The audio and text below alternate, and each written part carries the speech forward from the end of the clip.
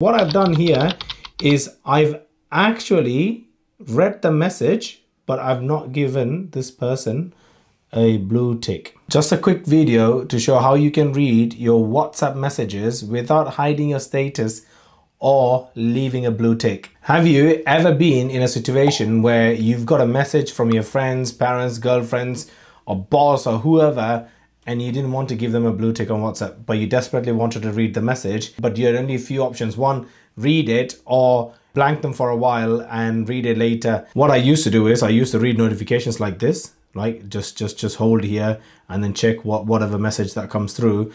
But that only applies to the message that is currently on your notification tray. What I want to show you is how you can read your messages without actually alerting the other person that you've read it. I've been using this little known trick for many years actually. I've been using it for multiple years and I want to share that with you. Sadly, the trick only works on iOS, and as it doesn't need any third-party app involvement.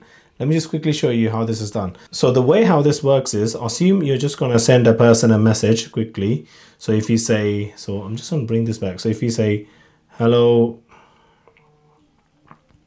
where are you, or something like that, right? So you see the person's getting the messages there. So obviously you can read the messages as you receive them, or you can go back into your notification tray and check what these messages are.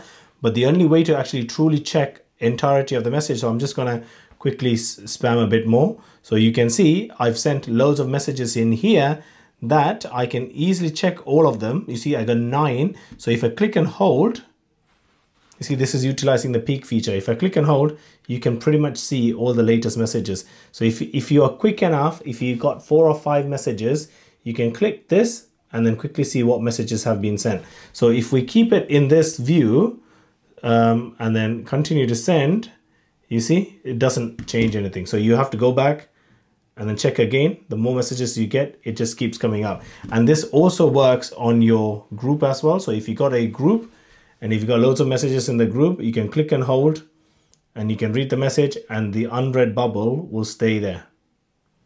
You see? So you can read it and the unread bubble will stay there. And you see, I've read this here. I've read these messages already. The double tick stays gray. It doesn't stay blue. Typically, when you get a message like that, you see, it's on the notification tab. And what you can do is if you bring it down, you tend to read it like this, right? And then you can respond back. So if I read this, say hi, and then I respond back here, you see, did it respond? Didn't even respond.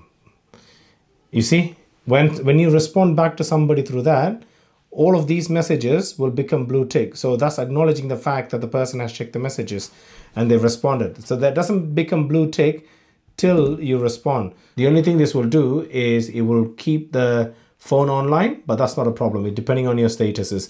Unfortunately, this doesn't work on Android, because the way how Android works is if you hold on to it, you see Android gives you a tick button. So Android actually doesn't utilize that function to actually peek the messages. I hope this gets you out of tricky situations where you really want to read the messages, but you really don't want to change the way how you work.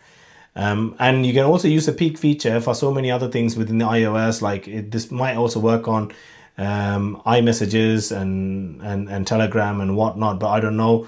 I've only been using this on WhatsApp, so anywhere where it sends an extra confirmation, the peek feature will stop that from happening unless it's very app specific. But yeah, that's it. If you appreciate things like this, do follow the channel. This is where you'd follow really wacky tricks like that, and do leave us up to the channel. Thank you so much.